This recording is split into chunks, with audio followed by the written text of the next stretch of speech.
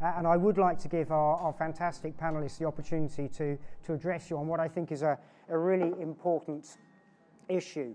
I'm delighted to be joined by three excellent speakers. I'll introduce them in turn and just tell you the story of the panel that we'd like to leave you with. But we are looking at the military and intelligence aspects of security in the context of Latin America. So first up will be Dr. John Griffiths, who's the research director at AthenaLab. He's going to be talking about the role of the armed forces in intelligence within the region, which often, as we've heard already, is in support of civil authorities. He's going to be talking a little bit about some of the challenges that brings, particularly for some of the national bureaucracies, in how you subordinate and integrate military under civilian control, particularly where the militaries have been so instrumental in actually creating the nations in the first instance. John will then hand on to Captain Stephen Anderson from the Royal Navy, who is a liaison officer. So he's part of the UK Ministry of Defence, but he's a liaison officer with the US South Command. Because he's a liaison officer, he's speaking as a member of UK Ministry of Defence, not on behalf of US South Command.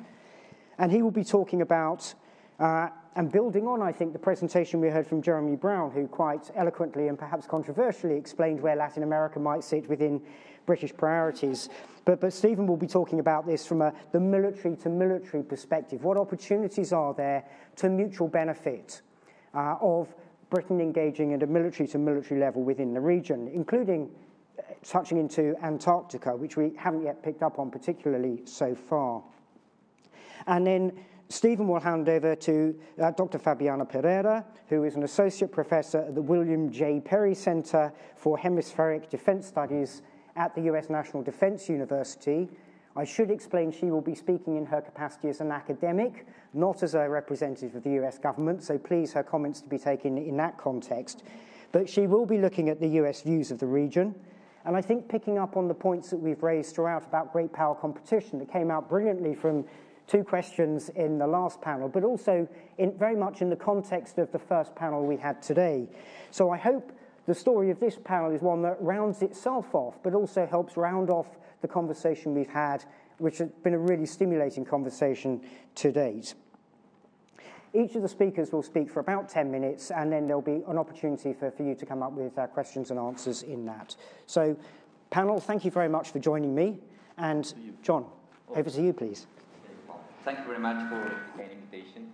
I will ask to answer two questions: the role of Latin American forces facing current strategic insecurity threats, and also the current role of intelligence in order to address those threats. First of all, I would like to start saying that according to the International Stockholm Peace Institute, Latin America is the most Pacific region of the world in conventional terms, due to the absence of traditional wars. However, it is the most violent region on Earth, with 85% of war kidnapping, 30% of global assassination. I mean, it is not so Pacific. Latin America is in the middle currently of three different crises. The first one, a continuation of a political one from decades. The second one, a serious economic crisis. The third one, a dangerous security problem. The same crisis at the same time, acting at the same time. By and large, then, Latin America, in my humble opinion, it is in general, in a low level of the state-making process. I'm going to explain why. Because it has weak political institutions, high level of violence and corruption, lack of the rule of law, transparency, and low level of governability, among many other different features. Why it is important to mention the weaknesses of the state-making process in Latin America? Because this is highly related with the task that politicians assign to the armed forces. It is relevant, as I said before, because the role of the military could be defined according to the following hypothesis. The weaker the state-making process, the broader the professional role of the Latin American forces. Conversely, the stronger the state-making process in some countries, the more professional role among the military. It is not the securitization, it is not because the military wanted. It is the politician ordered that role of securitization because of the weaknesses of the institution of the state. In other words, the armed forces are being used as a solution for problems of internal security due to the weaknesses of the state institution, particularly those in charge of the public order. To sum up, it is mainly the state-making process, the key factor that is defining the role and mission to Latin American armed forces in general. On the other hand, as we consider that Latin America is in the middle of a security crisis triggered by the action of narco-traffic, the impact of transnational criminal organization, and the huge wave of internal migration, illegal migration, they are at present involved in internal duties more closely related to mission of law and orders.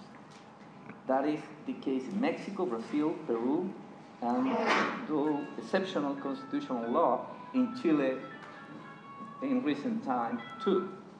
The militarization, as I said before, of security, it is a result of the weak state-making process. I could do both. Thank you. Better than I am.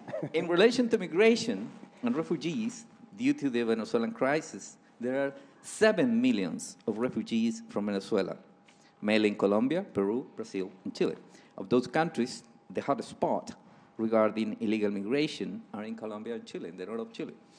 The migration per se is not a threat or a problem, is that of narco-traffic groups, transnational organized crime, that are using the weaknesses of border control to export their criminal activities throughout the region. Consequently, what are the Latin American theater of strategic insecurity? More relevant, first of all, to deal with transnational criminal organizations. To have an idea, the FARC were 8,000 men. The Maras in Central America, 80,000 men. And the most recent created criminal organization was the Narcosur, 35,000 men in arms. I mean, this is a huge amount of people dedicated to criminal activities. The second one, to fight narco-traffic specifically. And the third one, to secure the country's borders. That is going to mean a closer work between the Latin American forces with the institution of public orders, according to the particular realities of every state or constitutional law in every country. That is going to need to improve the interagency process, or what is called a whole of government approach between the institutions that are oriented toward to fight criminal organization, but the other institution of the state that could support that activity. Additionally, to continue working in support the state institution in the impact of natural disaster as a result of global warming. The real challenge for Latin American countries trying to deal at the same time with a strategy to enforce a mature state-making process while at the same time facing the aggressive security challenge transnational in nature. It is about to fight organized crime versus the disorganized state. To face transnational threat, we require multilateral answer from the regional state, too. Those answers will be more efficient only if we do have more robust state in terms of that process, the state-making process, from local government to high level of the state. Though at the end of the day, it is an effort that involves the entire society to have a robust state and also, more important, a robust democracy. What role does intelligence play in fostering security in America from the armed force perspective? Intelligence, as you know better than me, as a state capacity is crucial not only to face the security challenge, but also to allow a strategic thinking process for each state to have a clear picture of risk, threat, but also opportunities in an international order defined as great power competition, or as Dr. Neil Melvin defined a week ago in Santiago, a great power confrontation, which it seems to me it's a better idea what is happening at the international order. In Latin America, regarding intelligence, has many weaknesses, such as there is no intelligence architecture in the majority of the country. More important, the national security architecture does not exist. Third, intelligence is a highly ideological notion associated to repression during the Cold War. There is a lot of bias in that. The current state of affairs in the level of threat due to the transnational nature of main security challenge demand more than ever multilateral coordination in intelligence that are at the minimum level or sometimes does not exist. And to finish, internationally among the different states, we can observe in the country with some level of intelligence organization the stronger culture of the need to know over the healthy culture of sharing of information to face transnational threat. In other words, there exists a lack of integration and coordination within the intelligence community. And the level of institution that exists belong to the military, but the military are not in charge of national intelligence. They are in charge of strategic intelligence. Additionally, there is a lack of experts, specifically civilians, in this field. In other words, we don't have a critical mass of specialists highly prepared to face the current security challenge. By and large, the lack of an intelligence architecture and robust security institution is another evidence of the fragile stake-making process of the state in Latin America. I would finish with that. Thank you. John, thank you very much. That was really fascinating. I was struck by your point about the role of the armed forces and therefore the capabilities it requires being something to compensate for the state of development of the nation around it. And that, of course, makes it interesting when you think about military-to-military cooperation, because in the UK, the United States, and others, we configure armed forces for one kind of thing, and yet the opportunities that Latin America might be looking for military-to-military cooperation may drive a demand for different types of capability. So with that, Stephen, if I could hand it to you and just see, where do you see, from the UK perspective and also your privileged position as a liaison officer with US Healthcom, opportunities perhaps for that military-to-military cooperation in the region? Yeah, and thank you, Paul. I'm glad this is on the record, and I really like to thank RUSI for the opportunity, because traditionally, as a Royal Navy officer, we don't work Friday afternoons. So literally, I'm now on the record that I'm in present at work. But the key caveat to that is the fact that we're 5 hours behind in Miami, so it's actually Friday morning. So I'll take Friday afternoon off when it comes to it. But no, thank you for the opportunity. And I think moving on from John's points in particular, and following on from the 3 sessions this morning where some of the key issues were highlighted, from the insecurity, instability that is prevalent throughout Latin America and the Caribbean. My aim in particular will be try and cover some of it from a military perspective. What does it mean to us? Where can we contribute? And where, hopefully, we can assist in some of the solutions wherever possible within our powers. And it was mentioned earlier at a session, I think, in particular, the benefit of think tanks to the military in particular. You know, academia and the think tanks for us are critical, because we are very blinkered in our approaches in many senses from a military perspective. So the challenge purpose is absolutely critical. And the commander of US Southern Command, General Laura Richardson, she was absolutely intent on contributing to the conference and coming over. Unfortunately, her program and prioritizations changed that, so ultimately you end up with me. But hopefully I can talk on some of the issues that are evident every day within US Southern Command in Miami, and then cover some of the questions that have been probed on that sense in particular. I've been in US Southern Command for 2.5 years in total of a 3-year assignment. So I've seen coming through COVID with the instability and security that was prevalent, with some of the economic issues that were a consequence of it, vaccine diplomacy, and a variety of other things. So one of the key points is, you know, living in Miami is tough.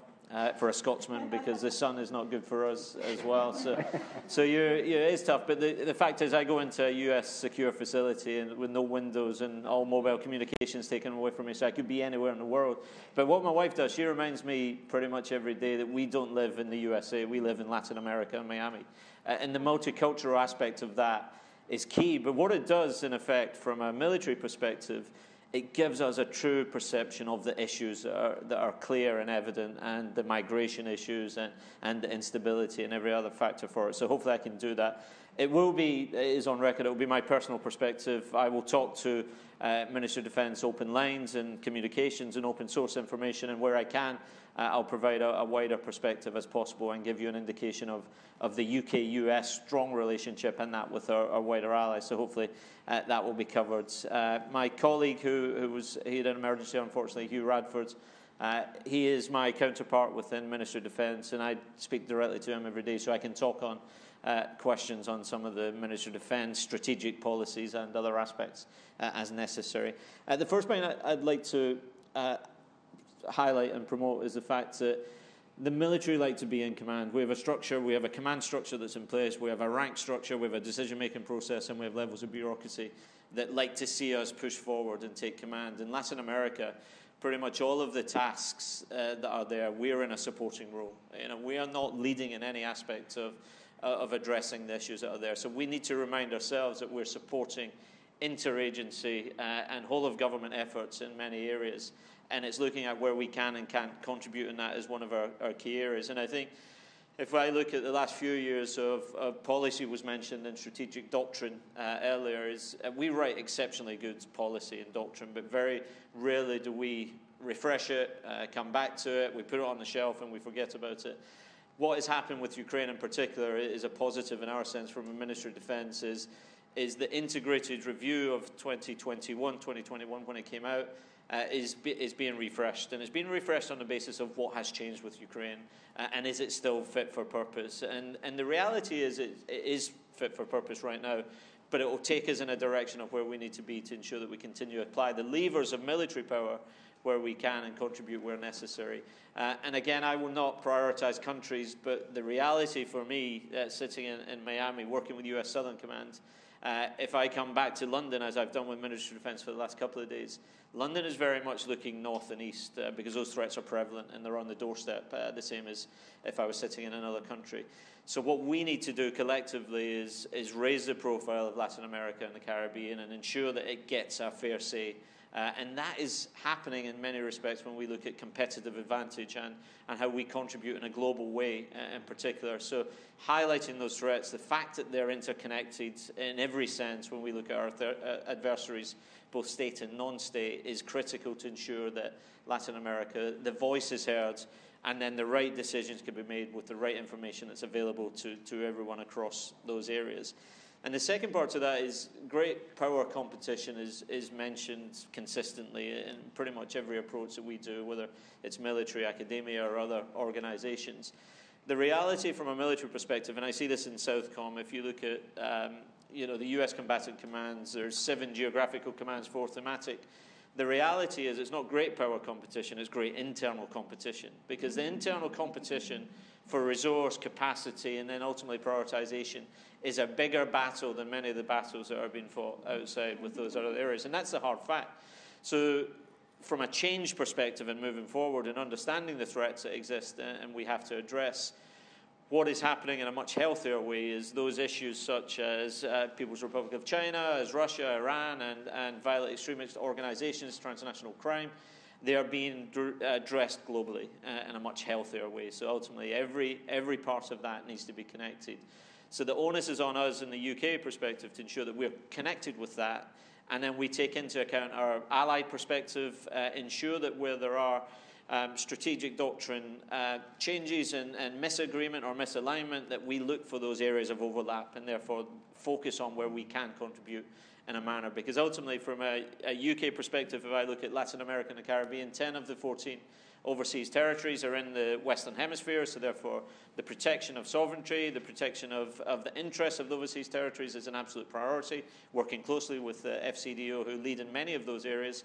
But ultimately, we need to then continue to contribute and support other areas where our key allies, the US in our case, and then working with the French, the Dutch, who have interests in the region, and other NATO partners is critical in that sense.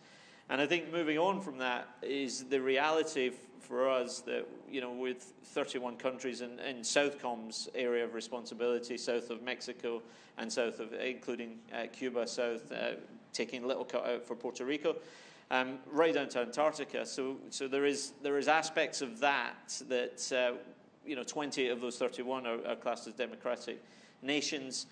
Each of those 28 are different. Yes, they're dealing with the same issues and the same insecurity and stability problem set that is common across all areas, but they're different in every aspect of their military life, their security situations, and their ability to economically support or request assistance in other areas. So we need to look at them differently. Yes, the common themes are there, but we need to take them as individual countries and individual nations with individual needs as necessary. And that's one thing that we collectively are trying to do from a military perspective. Within US Southern Command, we have a framework for Western Hemisphere allied collaboration that is coming to fruition, and it's much like many other multinational agreements from a military perspective, and we will work closely with our allies to look at those common themes and then address nations and make deliberate choices and informed choices based on prioritizations, and where one allied nation may be extremely successful in one area, we then look to avoid duplication of effort and ensure that we are cohesive and coherent in the majority of our activities as we go forwards. The intelligence need question is critical, and again, from a pure military perspective, the need for intelligence is critical, but that intelligence needs to be sound, it needs to be helpful, and it needs to be shared where appropriate. And one of the difficulties that we see from, we could take it from top secret information all the way down to unclassified open source information. We have agreements with our allies in particular in the US. We have the Five Eyes Agreement, which is extremely helpful. We have other bilateral or multilateral agreements for intelligence sharing. One of the issues we have in Latin America and the Caribbean in particular is sharing appropriate, actionable intelligence with each of those partners, because there are difficulties associated with that naturally. Some of that is classification, some of that is reliability, some of that is security of that intelligence in particular. And I think one of the key areas where I've seen in US Southern Command in particular is the relationship with academia to look at open source solutions to provide the information that those individual countries need, whether that's on maritime domain awareness, whether it's focusing or highlighting illegal, unreported, unregulated fishing. So it's looking at using academia wherever possible to provide those products to the customer, but we need to understand the customer's needs in every aspect of it, and that's something that we continue to work on and try and, wherever possible. And the other side of that, from an intelligence perspective, is countering disinformation and misinformation, and ultimately doing it in a credible manner rather than just trying to be the opposite and polar opposite in many cases. So that's one of the key focus areas for us in particular. But I wouldn't sit here and say it's perfect, because it's far from it, and it is difficult in many areas. But the need, the demand, and the priority from the allies is high. So therefore, the movement forwards to try and improve that is absolutely critical, because intelligence drives decision making and every other aspect of what we need to do. The other point I'd like to look at is educating and informing. When I first came to US Southern Command, Admiral Craig Fowler was in command at that time, ahead of General Laura Richardson. And one of the things that came up loud and clear was southern blindness. And ultimately, the US would be very honest with us, the majority of the focus has been around the Central American, Colombia, North elements in particular. Yes, absolutely, with Brazil and Argentina. But the reality is everything south of that, if you were to look at what we would call a common operating picture and look at all of the NATO, the allied forces and elements, everything south of those areas is limited in many senses. So we need to improve that southern blindness, because it comes back to your point about Antarctica and open access to Antarctica, and ensuring that we continue to move forward in the right direction for the right reasons in many of those areas. And ultimately, and again, being open is, it was talked about this morning with respect to Chinese investments in New Queen Province with the space exploration and the open investment in Ushuaia Port. What we, from a military perspective, naturally are concerned about is the second and third order effect from that. Yes, right now, obviously, that is commercial and there's agreements in place, but what happens next is something we will continue to monitor. But those decisions are naturally decisions for each of those countries in particular. But from a military perspective, that's where we need to continue to look at what is important and why we need to share that information and raise awareness from those aspects of it. And in many senses, the Chinese investments in Latin American Caribbean, what's coming out of the US in particular is buyer's remorse. The realization that what was agreed at the time may not be what's been put into practice, and therefore, was it the right decision to do? We understand the decisions that were made at the time, but was it the right decision? And therefore, we will look to support some of those elements where we can within the military capabilities that we have. Again, caveat, please, that we're not in commands. We're mainly supporting in many of those areas. And then the final point, I think, is it's what we see in Latin America in comparison to many of the other global operations in particular. It's not a fair fight. You know, the fight that we're having in Latin America in particular is not on an even playing field. We will continue to follow the rules-based international system. We will continue to maintain democratic values and standards, but our adversaries and those state threats will not. And therefore, we need to look at where we can actually advance and continue to compete where appropriate. And coming back to an earlier point about the theory of victory, there is no theory of victory. It's not winning in that space. It's competing and competing effectively. So hopefully that contributes to the discussion. I'd be willing to take questions once the panel is complete. Thank you. Stephen, thank you very much. A couple of really interesting things that we may want to come back to in Q&A, one of which is how is the need for military support and indeed the offer of military support changing perhaps in the context of things like climate, just the capacity elements, and indeed the growth of new technologies. And the other one perhaps then is thinking about this in the context of what can we learn from Latin American militaries? Because those countries' militaries that have focused on defeating states have not in the last 20 years or so been particularly successful at building weak states, and yet within Latin America, John, your opening point was that very often the military is used as a way of buttressing states. So instead of thinking about military-to-military cooperation purely in terms of from the global north to the global south, perhaps, or from west to east, or however you want to describe it, but actually thinking about it as a reciprocal relationship that I thought Fiona picked up quite nicely, where she said it's about partnerships, not necessarily just about the offer there. But Fabiana, Stephen's given you a great intro in the context of great power competition. We've talked a little bit on the technology elements. Can I hand over to you now to give your particular perspective on this? Of course. Thank you. To be fair, Stephen also did say people would be off if not for this panel. So he did set it up nicely for the remarks, but also raised the bar in terms of keeping attention from people. So I am grateful to RUSI for the invitation to be here, and especially to Dr. Solano to speak on this topic. So I was asked to speak about the contested role of the United States as a technological superpower vis-a-vis the region. And I want to make 4 points on this topic. The first one is that, as my colleague John mentioned at the start of his remarks, Latin America is a region of peace. We haven't seen a major interstate conflict since the Chaco War or the War of the Pacific. And even those, you'd be hard-pressed to find like a university curriculum that includes those, the study of those. Even in the wonderful British education system, as just part of the study of military and war history. So Latin America is a region of peace, and this is something that the United States very often comes to front and center in its discourses and in its speeches to Latin America. And it's a two-sided thing. On the one side, it's full of praise. It is wonderful to have a region where the neighbors get along, where the neighbors are not, the borders might be porous, but are not contested. On the other hand, if you are a region of peace, and you're often celebrated as a region of peace, why should the Department of Defense invest in you? The Department of Defense started as the Department of War. There is a very good argument to make that if you are a region of peace, and we have every reason to think you're going to continue being a region of peace, and we have vast but finite resources, those are better spent in a region that is not a region of peace. So, again, just to say on my first point, the U.S. comes often from the Department of Defense, from State Department, even within the Inter-American system, to this point about Latin America is wonderful. There's no interstate war, and while that is true, it does mean it gets fewer resources, which is a challenge right away. That was my first point. My second point is that this lower level of resources is mirrored internally in the region. Because interstate conflict is at most a distant memory, defense institutions, militaries within the region have low budgets relative to their counterparts in other parts of the world.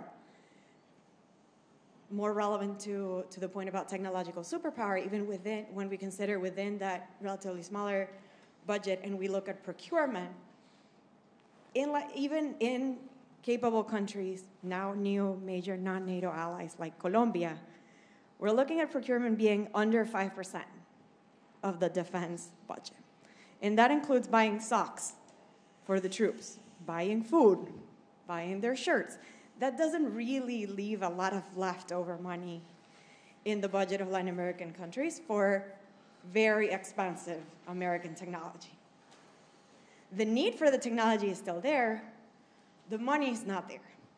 This creates an opportunity for my third point, a competitor, to come into a region that is perhaps not getting as much attention from the United States or the United Kingdom as it deserves and offer a more attractive, slightly less expensive, as I learned in this visit, maybe Tesco brand product, except not Tesco, but from another country that is challenging the United States. So when we look at the competitors coming into Latin America, this creates some issues for defense. One of the earlier panels referenced that when we think about great power competition, one way to think about it is like it's mom and dad. It's not necessarily zero sum. And I want to offer that while that is true overall, when we think about trade or education, issues like that, it is not necessarily true in defense. There are some issues in defense that are zero sum.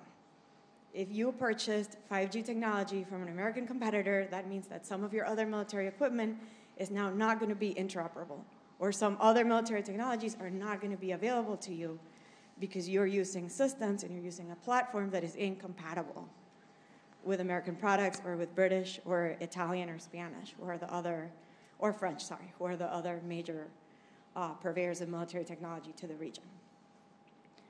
My last point, my fourth point that I wanted to make is that an additional challenge, not just for the United States, but for anybody coming into the region seeking to partner, is something that some of the other panels addressed very well, I thought, institutional weakness within Latin American countries. To be able to make, only the Latin American countries themselves can make a decision about what is the best technology for Chile. That decision needs to be made by Chileans. What is the best technology for Brazil? Needs to be made by Brazilians. My contention is that for the people making the decision to reach a good decision, there needs to be a level of institutional strength and a level of preparedness within the bureaucratic apparatus and the political apparatus that is not quite there yet. In my regular job at the Perry Center, one of the things we do is try to address this by working directly with our civilian and military counterparts in Latin America to try to increase state capacity.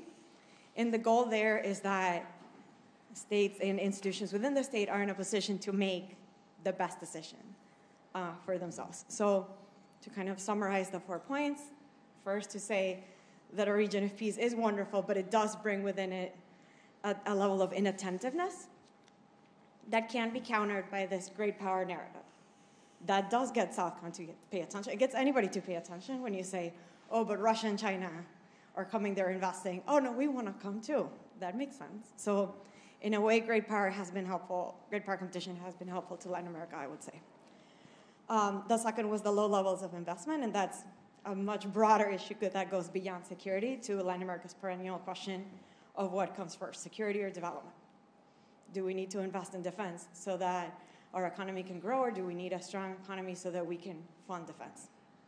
There is no answer to that, and I think that conference would take like all year, but if you want to do it, I'll come. And then the issue of governance. The region is making strides there. I think subnationally we've seen a lot of promise in strengthening governance and being able to make better decisions. But like so many other places, there are still a ways to go. And with that, I'll wrap up very much. Fabiana, thank you. That was an excellent way of rounding off this panel. And I think rather nice that the panel ends up posing questions to the audience when we get to Q&A as opposed to the other way around. We will go to questions in a moment. Just in the interest of RUSI's independence, I ought to say other shops are available, not just Tesco's. Thank you.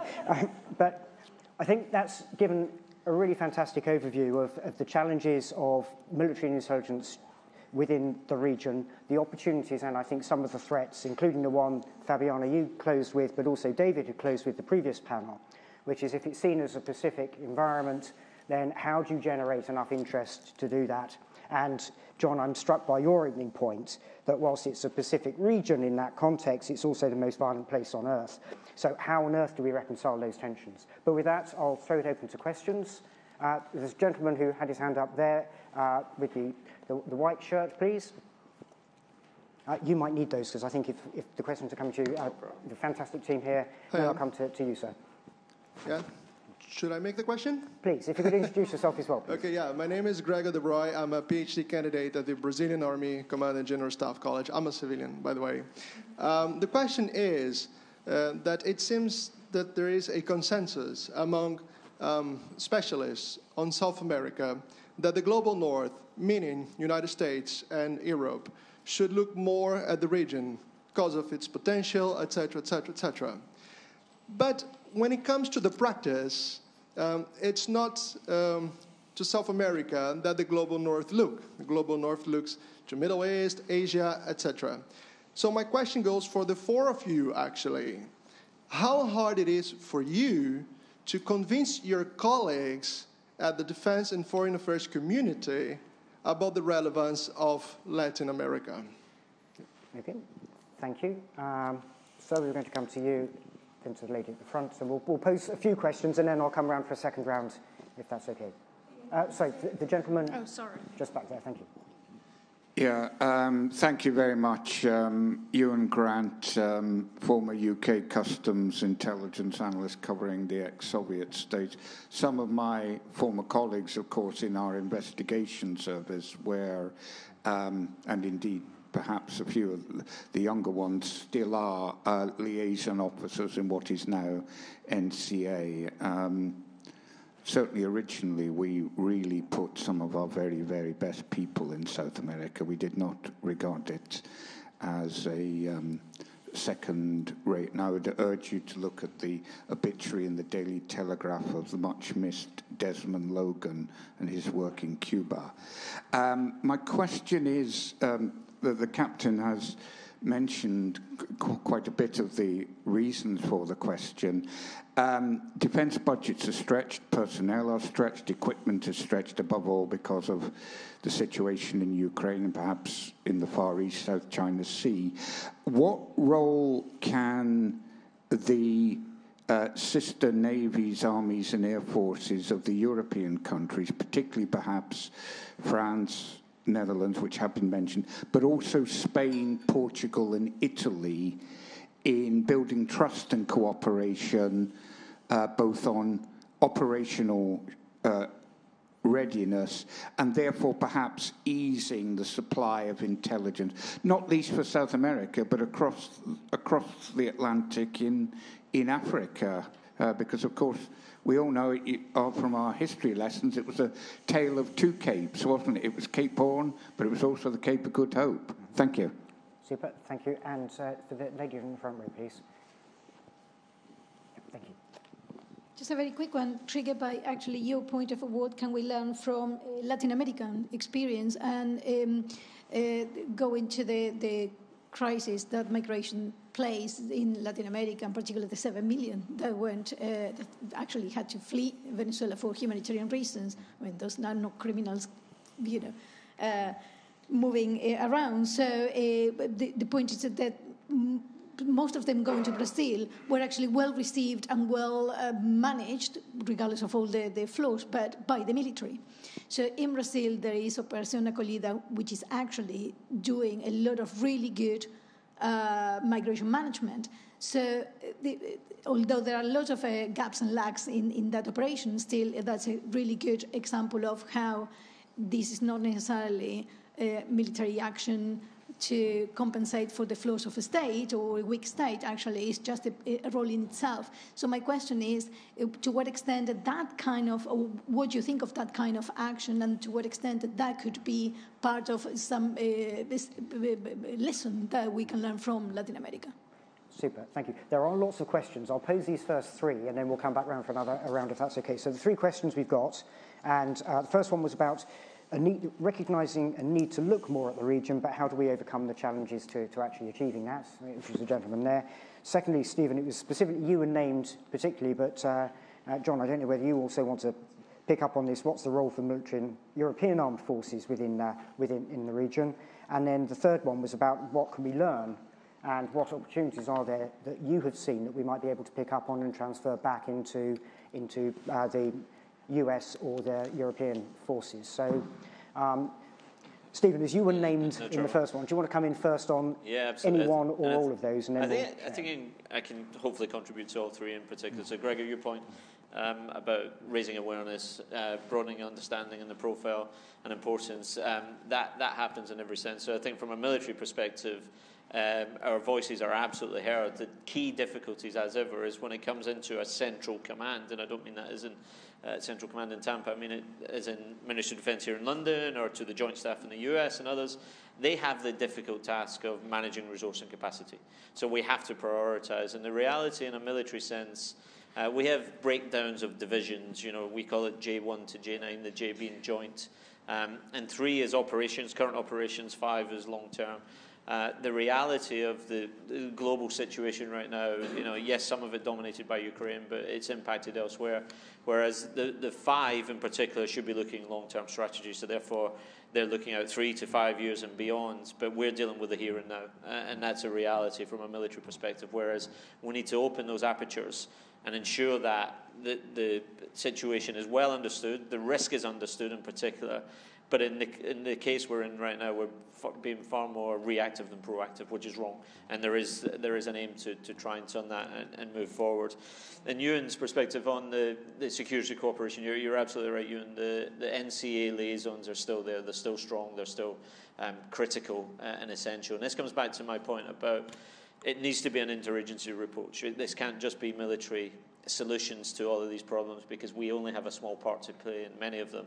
But the sister navies, air forces, armies, one thing you see in Latin America and Caribbean in particular is that those relationships are as strong as ever and continue to be strong. So the key exercises that occur annually on a variety of size and scale, when we look at Panamax was mentioned earlier for the Panama Canal security, UNITAS is broader maritime security, and then the trade winds exercise is predominantly Caribbean focused, but it goes out in both areas: hurricane assistance, disaster relief, preparation.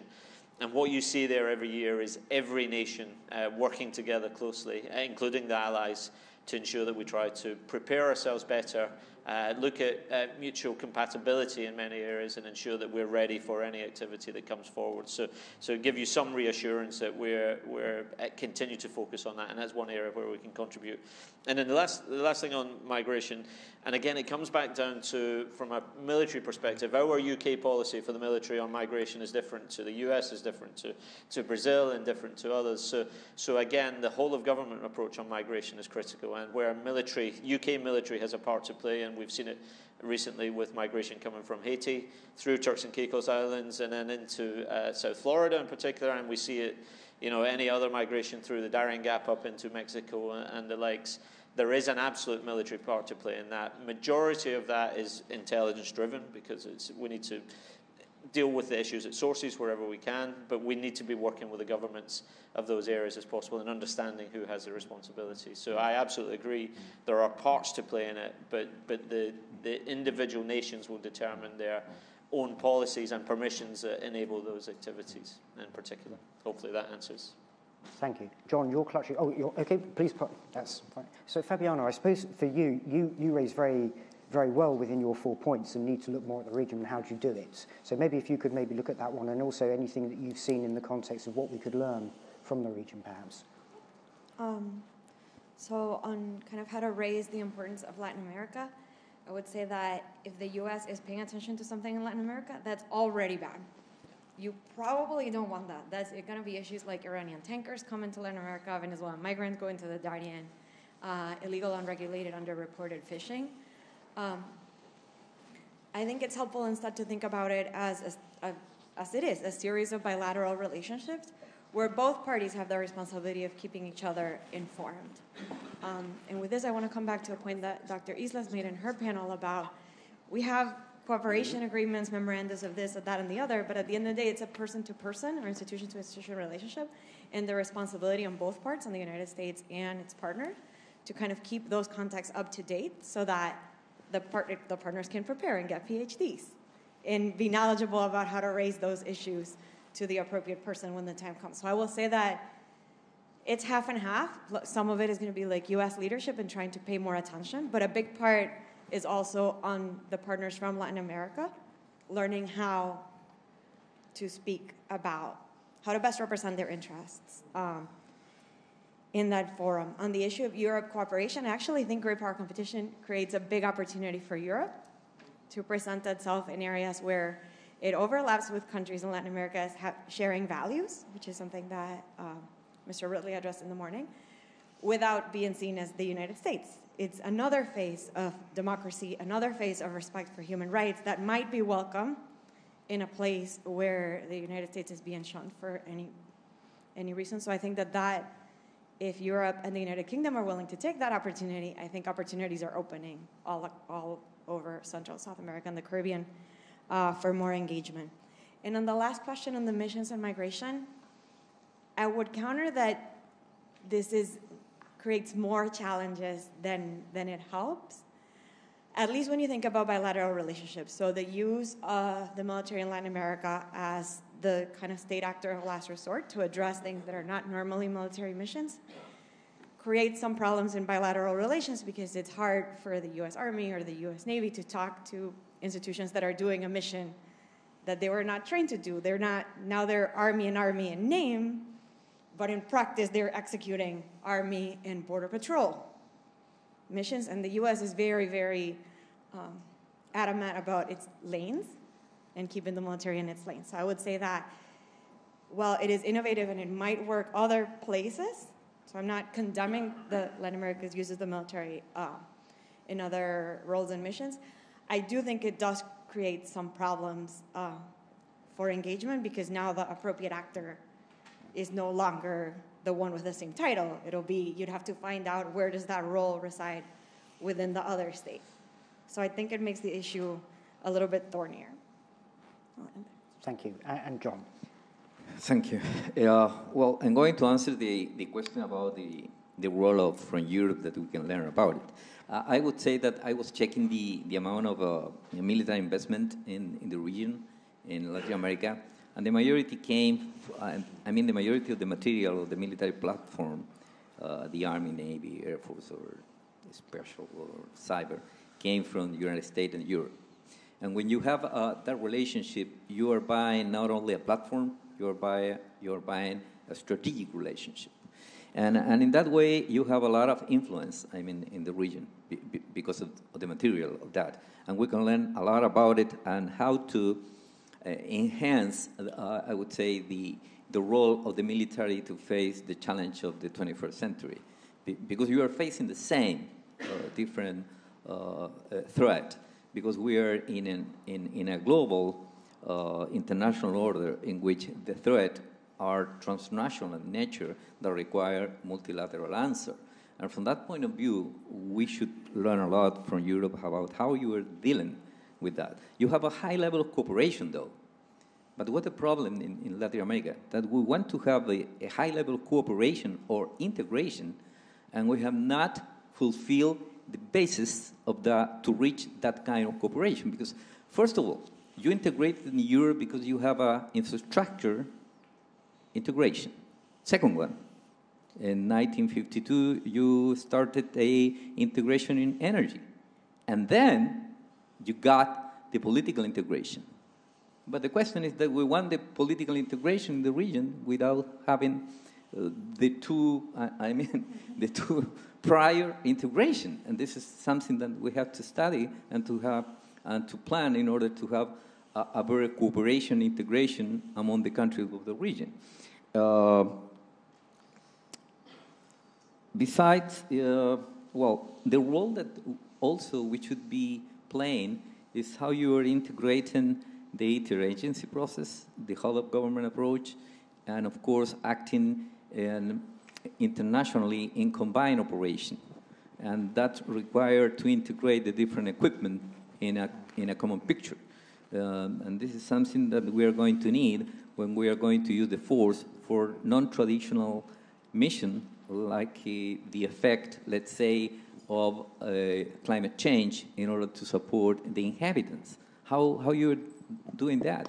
I mean, if you focus on the Latin American architecture, it is the architecture of the Cold War. Where is the architecture to the post-Cold War? Because we already knew that we are going to face a challenge that required the level of cooperation, but we are doing nothing to create an architecture to face the challenge. I mean, there is a lot that we can learn from Europe on that, and you have I would say, a great, the perception of the Latin American in soft power is very good from Europe, because they are using submarine from France, armor platform from Germany, arms from the UK, etc., etc. I mean, we have, I would say, the condition to improve and to learn on that. And I will also add a short commentary about migration, which is, and per se, migration is not a security threat. I mean, it's movement of people. But because we do have open borders, like in Chile, 850 kilometers with Bolivia, with more than 100 of crossing paths or in the borders that nobody controls. And we have only 8 paths that are controlled. We're going to need to secure our border and to know who is immigrating, because at that moment, there is 1,000 of people every week, and we don't know who they are. We don't have any information about that. That's the problem with a massive wave of immigration, that we don't know who is coming. And when you are living in a geographical area in which criminal organizations are your main threat, you have to focus on that problem. If not, you are buying a serious problem that's going to affect, at the end of the day, citizens. Thank you. I think my main problem is that I'm now going to reach into your tea time by about 5 minutes, I'm afraid, but I work on the basis I was late starting, and therefore there were lots of questions. I do want to come to them. So the lady in the second row, then the gentleman in the row in front, and then if I could ask you please to be quick with your questions and also quick with the answers. Otherwise, I will be a bit like a hippopotamus, or getting between a mummy hippopotamus and a baby hippopotamus with tea break. Thank you. My name is Kate Smith from Babcock International, UK defence company, who Captain Stephen you will know very well. My question is mainly for you. You sort of left it open, I think, how sitting in Southcom, the US and allies see the security threat and risk environment in Latin America, South Pacific, Atlantic, Antarctic. If, this is a big if, which may be part of your answer, you do see it as a region of great power competition, as we were talking about in the morning, what difference is there between your analysis of the military capabilities that are needed by those countries and the analysis they do themselves around more sort of limited, exclusive economic zone patrolling, constabulary duties? So where's the gap in analysis and capability needs? Thank you. Super, thank you. Could you pass the microphone to the gentleman in front of you? And what I think I'll do is maybe ask you to focus on one of the questions to provide an answer, and then we'll do a quick wrap-up at the end. Sorry. Thank you. I'm Juan Pablo Toro from AthenaLab. Commander Anderson, for you. As maybe you know better than I, these days are 2 Iranian warships visiting Rio de Janeiro. And also in South America, we used to watch with a lot of concern this huge Chinese fishing fleet switch from the South Pacific to the South Atlantic, but over regular basis.